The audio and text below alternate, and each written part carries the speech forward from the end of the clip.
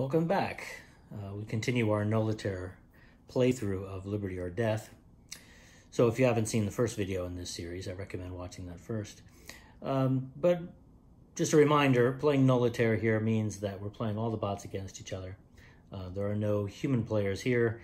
I'm doing my best to run the bots as they're written and just see what they do. Even if that means they make suboptimum or sometimes even downright dumb plays. Okay, we're about 5 cards in. Let's carry on. So the next card is the notorious traitor Benedict Arnold. At first I thought the Patriot bot is up first, and I thought for sure they were going to jump at this. Remove 1 British fort and 2 British cubes from 1 space to casualties. I mean, Boston would be a nice target there. You know, really stick it to General Gage. Get rid of that fort and a regular Anatory to casualties. Or maybe even take Quebec and just completely remove the British entirely from that province. Those would both be interesting moves. But the Patriot bot doesn't take the event. Nowhere in the event or command box there do we have any positive result for this event. So Patriot bot is not going to take this event. So we carry on. Patriot resources greater than 0. They're at 1 currently. So yes. Rebel cubes plus leader greater than active royalist pieces in space with both. No. Bradley would place a fort. No. Or a d6 is greater than the underground militia on the map. Well, I rolled a 4 over there. And there are 2 underground militia on the map. So the answer to that is yes. So Patriot bot will rally. So place a fort with a space with 4 or more Patriot units. There's no such space. So carry on. Then place militia first at each fort with no other rebellion pieces. There are none. Then if any continentals are available, there are. At the fort with the largest number of militia already. Okay, so that means Massachusetts, as usual. Okay, so they're going to put 4 militia, that's the population plus the 2 forts, into Massachusetts. There we are. That costs 1 resource, and now Patriot bot is broke. So that means stop doing the rally and go to persuasion. So that's what they'll do next. Persuasion requires that the rebellion has control and there be underground militia in the space. The only 2 spaces where that was possible is New Hampshire and Massachusetts. So Patriot bot flips 2 militia, 1 in New Hampshire, 1 in Massachusetts, and collects 2 resources for doing that. They are out of propaganda markers, so none are placed. Persuasion tells us place 1 propaganda unless none available. So Patriots are now going to continue on with their rally. The next priority says in the Patriot fort space with the most militia of those already selected for rally, 1 space has been selected for rally.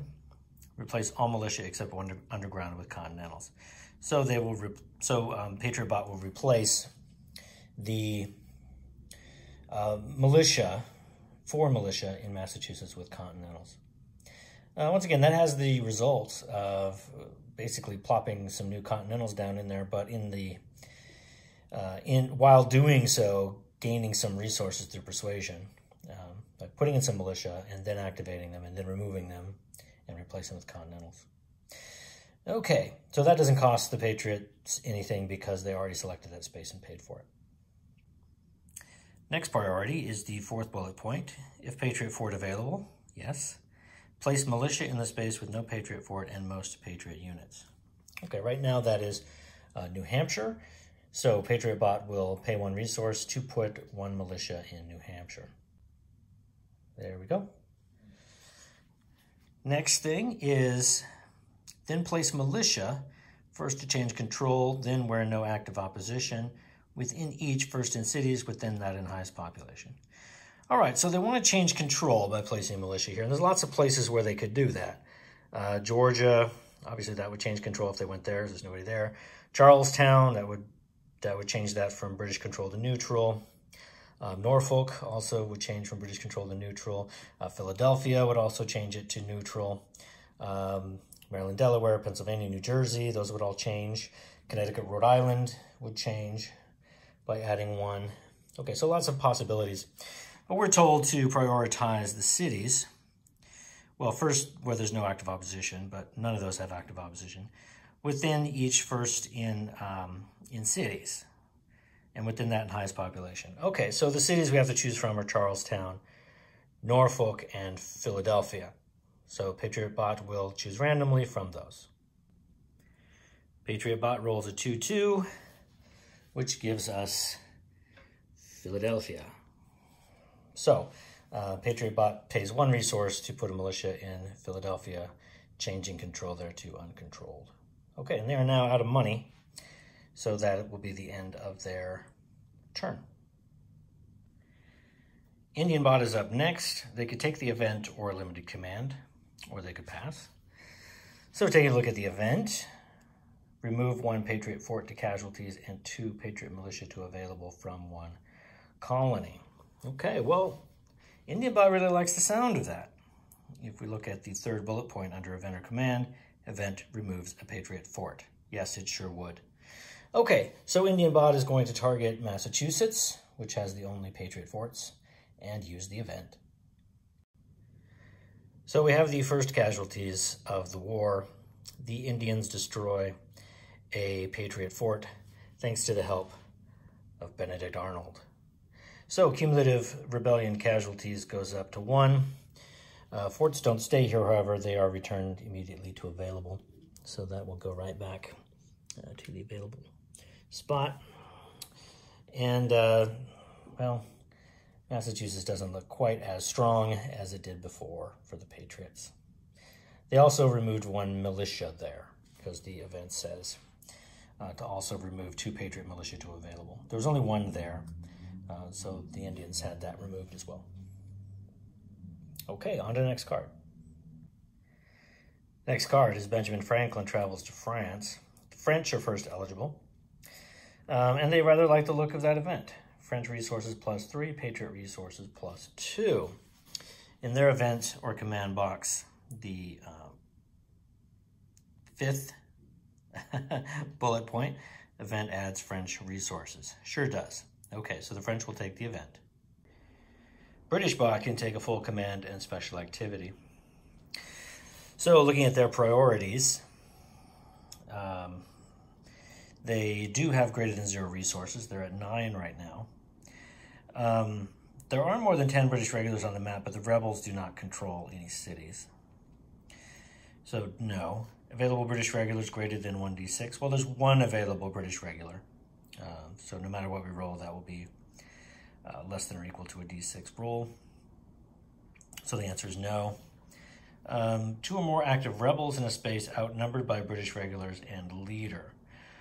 Well, the only space really with 2 or more active rebels and British is New York Colony. But that doesn't work because they're not outnumbered by British regulars plus a leader. They're outnumbered by British cubes, but there's only 1 British regular there, so they're not outnumbered by the regulars. Okay, so the answer there is no. So British bot wants to march. All right, so first thing I did is I used the priorities here to decide which pieces could actually move. So looking at the first bullet point, lose no British control, leave last Tory and war party in each space, and last regular if British control but no active support. Okay, well that meant that most of the British regulars on the board had to stay put. You see down here in the south, there are British regulars, but there's British control with no active support there. So the British bot wants to keep those regulars there, presumably to do some future reward loyalty and move those into support. For Norfolk, they can't remove one of those regulars because they would lose control if they did that. Not so with Philadelphia, though. They don't have control of Philadelphia, and according to the priorities, those 2 regulars are available to move. It doesn't say in the priorities to make sure that control is not given over to the rebellion. It just says lose no British control. And so moving those two regulars would not lose any British control, although it would give rebellion control of Philadelphia. So those two regulars are available to move. And one regular there that I've marked with the pawn in New York City could also move. Can't move the other regular because that space is not an active support. Similarly with New York Colony, Boston, and Quebec City, those regulars can't move because those spaces are not an active support. So the only pieces that can actually move here are the two regulars in Philadelphia and that one regular in New York City. So carrying on with the march order here, moving the largest groups first, add British control to up to 2 cities, then colonies within each first of rebel cubes, then highest population, use common cause. Okay, we're in cities, so we can't use common cause. Well, that seems to suggest that what the British bot is going to do is simply move that British regular from New York City into Philadelphia to take control there. So that's what British bot is going to do. Okay, so British bot now has control of Philadelphia once again. Like I said, there are no other regulars on the map that are available to move. However, it is possible to march in place in order to activate underground militia. So that would be a possibility as well, because for the march command, we're told the last bit there, activate 1 militia for every 3 British cubes. Okay. Well, that does mean, by the way, that the British will activate 1 there. They've already paid for that space.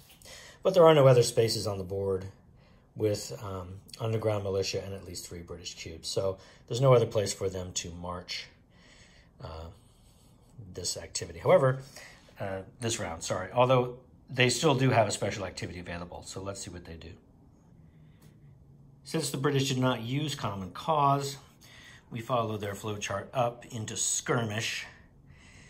So they would like to skirmish if possible. So first in West Indies, that's not relevant right now. Second, remove as many rebel cubes as possible. There are no spaces with rebel cubes and British regulars right now. Only Massachusetts has rebellion cubes, and there are no British regulars there, so they can't skirmish there. So third bullet point, remove 1 rebel piece, first, last rebel in space, but then that first in the city. Okay, well, skirmish only allows them to remove active militia, so it has to be a space with active militia and British regulars. The only 2 spaces where that's the case are New York and Philadelphia. And by the priorities here, we're told to select a city first. So British will skirmish in Philadelphia to remove 1 Patriot militia. That will be their turn. The next card is Frustrated Shawnee Warriors Attack, and Indian bot is up first. The event says for the Indians, place a war party and raid marker in Virginia, Georgia, North Carolina, and South Carolina. But Indian bot is not interested in doing that. In our priority list here, the answer to all of those is no. So they're not going to take the event. So support plus a d6 is greater than opposition. Yes, support is at 4 and opposition's at 10, so it actually doesn't matter what we roll on a d6. The answer to that will be no. So they'd like to raid, but we've seen this before. They want to raid, but they're broke. Right, and raiding costs money. Even if they would be able to plunder while raiding, they can't raid without the funds up front to do so. So if no raid possible, instead gather. So they're going to come down to gather. And gathering they can do while broke, so long as they choose an Indian province, because first Indian province is free. So they can gather in 1 Indian province for free. Okay, so they can do this so long as they choose an Indian province, Indian Reserve province. Okay, so place villages where room and 3 or more war parties. That's not the case in any Indian Reserve province. Then place war parties at villages. Okay, well, there's only 1 village, and that's in the Northwest. So Indian bot will use their 1 free gather to place a war party in the Northwest. That was a free action, and they can take a special activity if they'd like. They'd like to warpath, but they have 0 resources, so they're going to trade instead. So trade in the village space with the most war parties, first requesting resources from the British. So there's only one village space, northwest. So Indian bot is going to attempt to trade in the northwest by asking the British for resources. Trade requires that Indian bot activate an underground war party at a village space, so they've done that. And now they're asking the British for resources.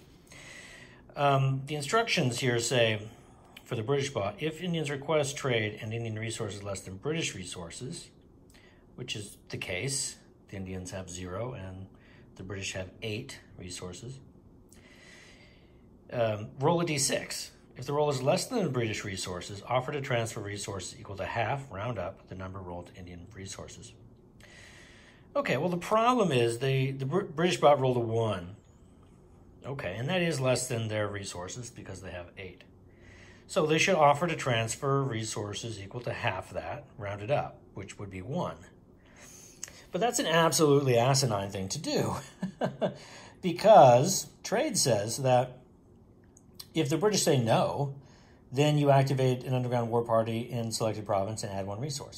So the Indians get 1 resource either way, whether the Brits decide to trade or not. So the British deciding to trade 1 resource, all that would do is mean that they lose 1 resource and the Indians gain 1. But if they say no, then the British lose 0 and the Indians still gain 1. So it's absurd, really, for the British to say that they'll trade 1 resource.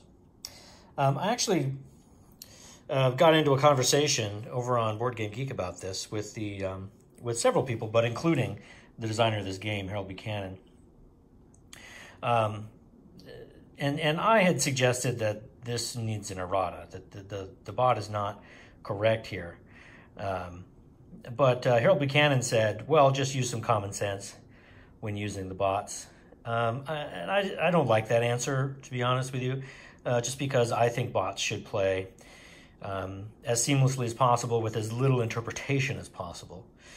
So in this case, I mean, just playing literally by what the bots say, the British are going to lose 1 resource and give 1 to the Indians. So as stupid as that is, that's exactly what the British are going to do. Patriots are up next. They could take the event or a limited command. The event for them says remove 3 Indian pieces total from Virginia, Georgia, North Carolina, and or South Carolina. But there are no Indian pieces in any of those southern colonies. So that's completely ineffective. So they're going to take the limited command, probably, because they have some resources, so they're not going to pass. Okay, rebel queues plus leader greater than active royalist pieces in space with both. The answer is no. Rally would place a fort. Yes, actually. 2 spaces possible. New Hampshire, it finally has enough militia there to place a fort. And Massachusetts, Patriot Bot could replace that fort that was destroyed by the Indians with the help of Benedict Arnold earlier. Okay, but this is a limited command, so they're going to have to choose one or the other of those. So let's see what they come up with. Now, the priorities say first in cities, within that in highest population. Well, the 2 spaces we're choosing between are New Hampshire at 1 population and Massachusetts at 2 population. However, I don't think that makes the choice for us in this case, because it doesn't say first in cities, then in highest population, as though that's the next order of priority. It says first in cities, within that in highest population. So I read that as saying to select cities, and then if there's a choice among those cities, go with the highest population. Okay, but we're not giving any priorities other than that. So since we're not selecting a city here, I think we're going to have to do this randomly. Okay, so Patriot Bot rolled a 5-2. Following that down, they ended up choosing Massachusetts. So in Massachusetts, Patriot Bot will replace 2 of those continentals with a fort. Since this is a limited command, Patriot Bot can't select another space. But there are potentially other things they could do with this rally in that 1 space. They could replace any militia in a space containing a fort with continentals. But they don't have any militia in that space, so they're not able to do anything more in that space with rally this turn. So that's the end of Patriot Bot's turn. So when the next card was revealed, winter quarters came up on top of the deck. So we will now pause and do a winter quarters round. For winter quarters, first we check victory. If any faction has met its victory conditions, the game ends. Okay, but every faction's victory condition requires the difference between opposition and support to be more than 10. And right now, the difference between opposition and support is 6. So no faction is at victory right now. So the next thing to check is supply. So we do the British supply phase first. British cubes are in supply if they're in a space with a British fort or in a city with British control. Okay, so looking over the map, the British control every city. So all the cubes they have in the cities are within supply. And there are 3 forts outside of cities, one in Quebec, one in South Carolina, and one down here in Florida. So all those pieces are in supply. That leaves North Carolina, those 2 Tories there. That lone Tory in Connecticut, Rhode Island, and the 3 cubes up there in New York Colony. Those are the only British pieces out of supply. So looking at the supply phase here again, if not, pay 1 resource per space, shift space 1 level toward active opposition, or remove those cubes to available. Well, BritishBot says that they're going to pay in spaces where removing British would prevent reward loyalty or allow committees of correspondence. All right, well, the British need, in order to do reward loyalty, they need control of the space, at least 1 regular and at least 1 Tory. Okay, so that's North Carolina out and Connecticut, Rhode Island out. So New York is a space where the British would like to reward loyalty. They have control, they have 1 British regular, they have at least 1 Tory, so they could do reward loyalty there. Okay, so they're going to pay 1 resource to stay in New York. The question then is, will they pay to stay in Connecticut, Rhode Island, or North Carolina? Well, they can't reward loyalty there, so they're not going to do it for that reason. But the only other reason is if leaving would allow committees of correspondence. Well, committees of correspondence requires rebellion control and at least 1 patriot piece. Okay, well, leaving North Carolina would not allow committees of correspondence because there'd be no rebellion control or pieces. And same thing goes for Connecticut, Rhode Island. So BritishBot is fine with losing those pieces back to available.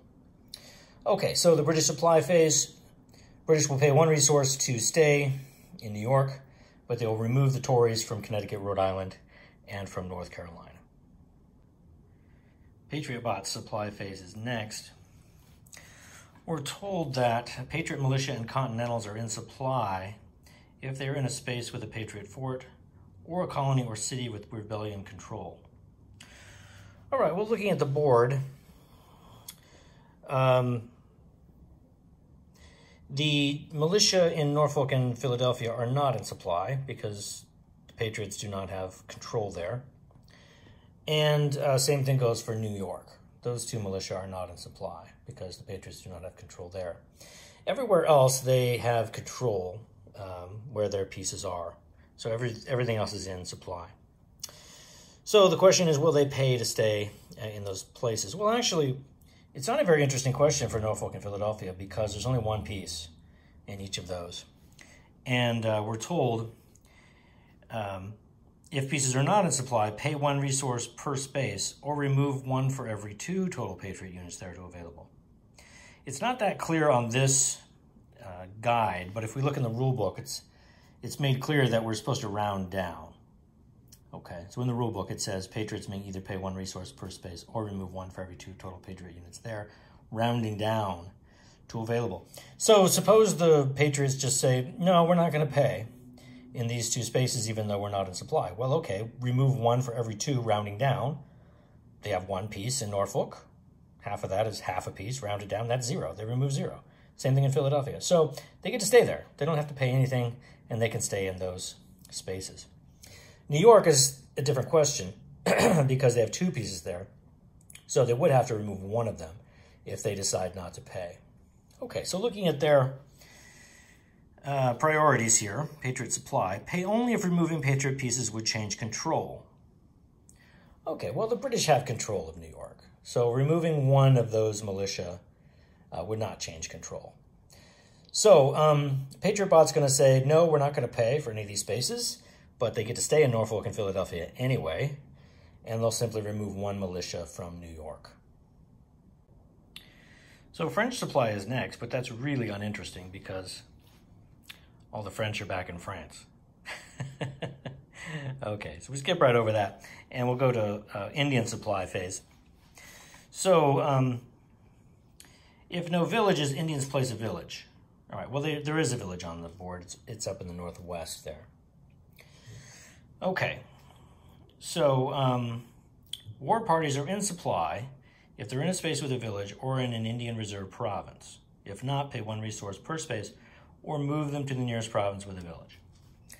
Well, once again, the only interesting space on the board is New York Colony, where there's that one war party that's not in supply. There's no village there, and that's not an Indian reserve province.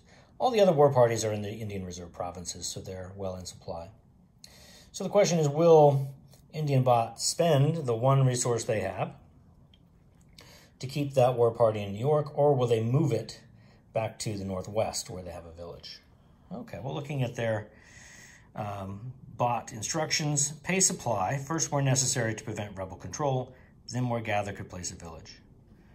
All right, well, moving that war party would not cause any rebel control, and they certainly couldn't place a village there with simply one war party. Okay, so they're not going to pay to stay in New York. They're going to move that war party back to the northwest.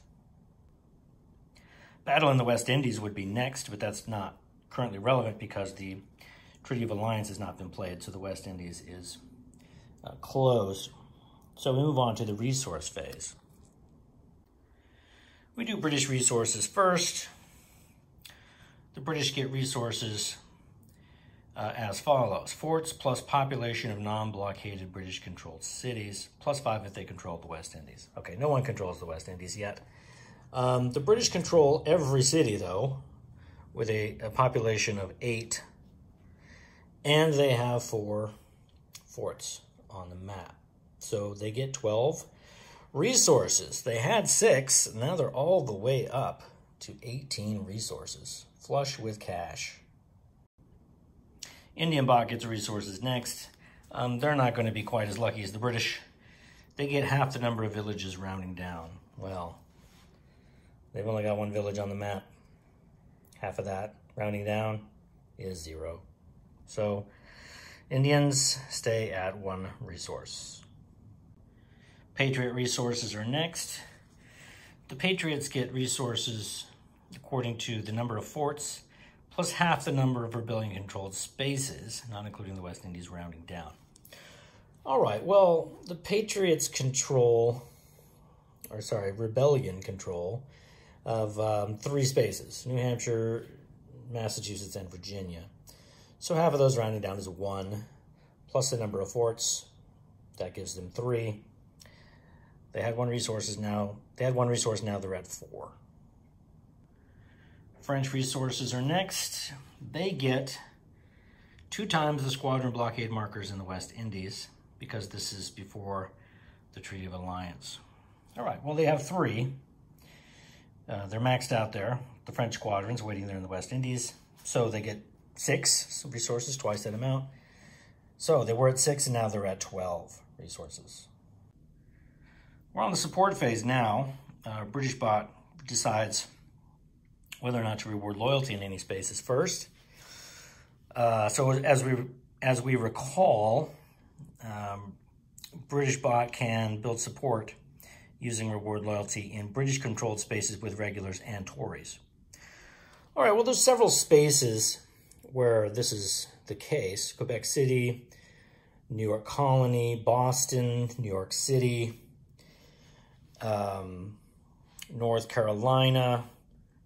South Carolina, and Savannah all have British control, at least 1 regular and at least 1 Tory. And none of those are at active support, so British bot would love to do reward loyalty in all those spaces. So we have to figure out which spaces it's going to choose. So here are its priorities. First, where fewest raid and propaganda markers. Okay, well, New York Colony has a propaganda marker in it, and Savannah has 2 propaganda markers in it. All right, so we'll put those two aside for now, and we'll see if BritishBot will reward loyalty in any of the other spaces. Within that, for largest shift in support opposition.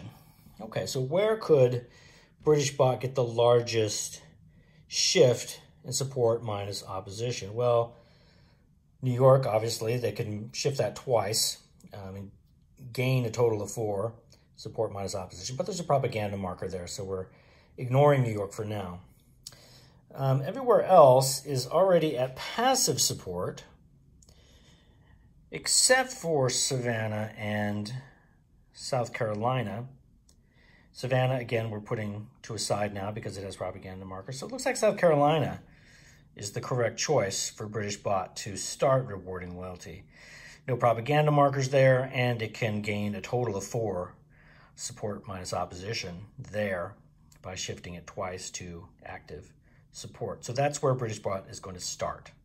Shift South Carolina to active support for 2 resources.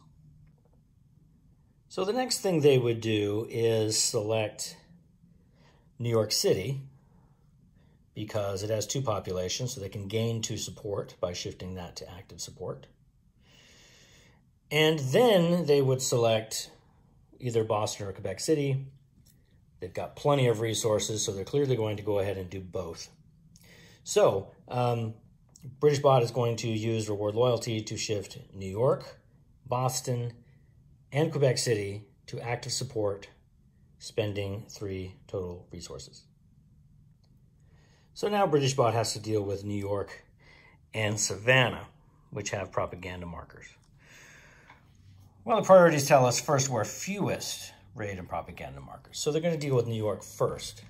So the question is, will they spend 1 resource to remove the propaganda and then 2 resources in addition to shift that space to passive support? Remember, there's a shift limit of 2, a maximum of 2 levels, shifting toward active support. So they can't shift it all the way to active support. They can only shift it to passive support. Well, they certainly have enough resources. They're at 13 resources. So yes, they will shift New York, remove the 1 propaganda for 1 resource, and then shift it twice, spending 2 more resources to passive support. And now Savannah is the last space for BritishBot to deal with. It would cost 2 resources to remove the 2 propaganda markers, and then another 2 resources to shift that space to active support for a total of 4 resources. But BritishBot, again, has still got plenty of resources. They have 10, so they will definitely spend those here to shift Savannah to active support. So the British now have total support up to 16, but their resources are now down to 6. Okay, Committees of Correspondence is next. We see if the Patriots want to spend some resources to encourage opposition. We recall that Patriots may spend resources to encourage opposition in rebellion-controlled spaces with Patriot pieces. Every 1 resource removes a raid marker. Once no raid markers, shift 1 level toward active opposition. Okay, there are no raid markers on the board.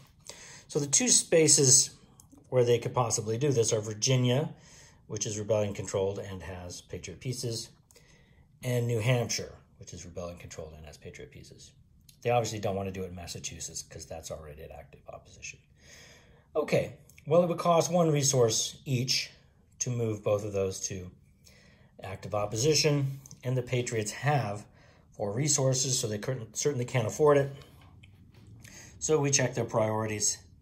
It says first where fewest raid markers, then for largest change in opposition minus support, not if only raids removed. Okay, so it looks like they are going to spend the 2 resources to shift New Hampshire to active opposition and Virginia to active opposition.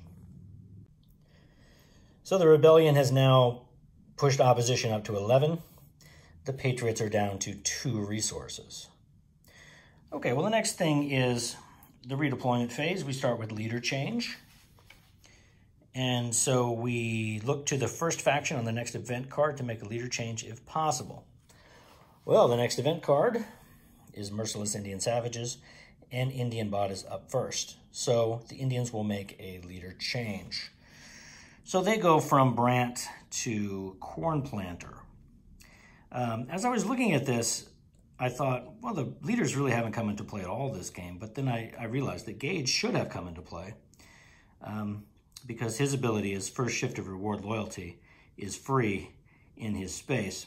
And earlier in this winter quarters round, the British bot did reward loyalty in Boston. So the first shift there, actually they only shifted it once, but that should have been free. So I gave the British bot back one resource for that. Okay, but Indian bot will now change leaders. Corn planter is now the leader of the Indians. It's now time for leader redeployment. The Indians go first. And so now Corn Planter is their leader. He wants to go to a neutral or passive province with 2 or more war parties and room for a village. Well, there's only one neutral or passive province with 2 or more war parties and room for a village, and that's the Northwest where Corn Planter already is. So he will simply stay there. Next to redeploy its leader is French bot, but Rochambeau has not entered the colonies yet, so there's no place for him to go, but to stay there and available. So the British redeploy next. They want to redeploy Gage to the space with the most British regulars. So that means Gage is going to move from Boston to Philadelphia. Patriot bot redeploys next. And General Washington wants to stay with his Continentals, so he will simply stay in Massachusetts. Next is the British release date. So we release, we move pieces to available from unavailable per the scenario instructions for the British. So looking at the scenario instructions for people numerous and armed, we see that after the first year, the first winter's quarters round after 1775, the British get 6 regulars and 6 Tories. Okay, so I've already moved them from unavailable to available. So the British now have 9 Tories and 6 regulars available. The next step is lowering French naval intervention, but that's only relevant after the Treaty of Alliance. So we'll simply skip that. On to the desertion phase. So in this phase, the Patriots must do their desertion first. They remove 1 in 5 militia and 1 in 5 Continentals from the map, rounding down. Indians choose the first militia and the first Continental, then Patriots remove the remainder. Okay, well, there are 8 militia on the map. So removing 1 in 5, rounding down, that means they'll have to remove 1 of those. And there are only 3 Continentals, so they won't have to remove any of those. So 1 militia will have to go, and the Indians get to decide which one that'll be, looking at their priorities. It says first from village spaces, there are no militia or in any village spaces, then to remove most rebel control. Oh, okay, then it's obvious that it's got to be Virginia. Moving that 1 militia will remove control from Virginia. So Patriot desertion removes 1 militia from Virginia, losing control in that space. Tory desertion is next. So we remove 1 in 5 Tories from the map, dropping fractions, which I find a very puzzling way to say that. Everywhere else they've said rounding down, you know, throughout this entire sequence it says rounding down, but here suddenly they say dropping fractions. That's kind of strange. Even in the rule book, by the way, at this point, it says rounding down. So I don't know why they wrote dropping fractions on this card. But anyway, it comes to the same thing. Remove 1 in 5 Tories from the map. French choose first, then British remove the remainder. Well, there happen to be exactly 10 Tories on the map. So the British are going to have to remove 2 of them. So the French are going to choose first. Okay, so looking at their priorities, loyalist desertion, remove a Tory so as to change the most control possible. Okay, well, removing 1 Tory from anywhere won't affect control at all. Then the last Tory in a space with most population not already at active support. Okay, well, every space with exactly 1 Tory is at active support. So that is irrelevant. Okay, then it just says then elsewhere. So I take it that the French bot will simply choose randomly at this point. So they rolled 3, 2, and that gives, of the available spaces, that gives us Savannah. So British bot will have to remove 1 Tory from Savannah.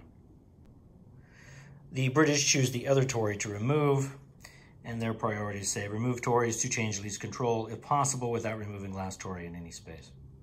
Okay, well, removing any of the Tories won't do anything to control, but there are 3 spaces with 2 Tories, so they can at least avoid removing the last Tory in those spaces. So there's Boston, New York Colony, and Quebec. So they chose randomly, rolled a 3, 3, and that gives Boston. So British bot will remove 1 Tory from Boston for loyalist desertion. So finally, we're at the reset phase of the winter quarters round. And I just simply did all this. Remove all the raid and propaganda on the board. All factions are now eligible. Casualties go to available. Militia and war parties are now underground.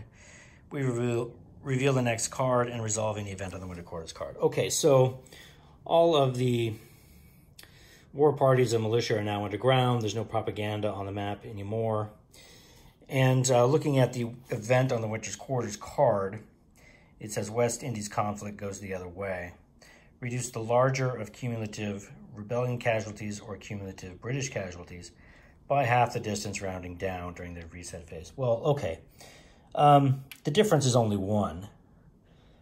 Cumulative rebellion casualties is at 1. Cumulative British casualties is at 0. Half that difference is half. Rounding down, that's 0. So no change. Okay. So nothing interesting happened there. All right. Well, I'm going to end this video here. Seems like a good spot. If you're enjoying watching this Nullitaire playthrough, you know, do the usual things like subscribe, comment, etc. I'd like to continue on making these videos. It's a lot of fun. Once again, I have lots of other things that might interest you. Other games I can play Nullitaire, other AI bots that I've created for different games, and other kinds of interesting things. So if you like what I'm doing, please like and subscribe. All right, I'll see you next time.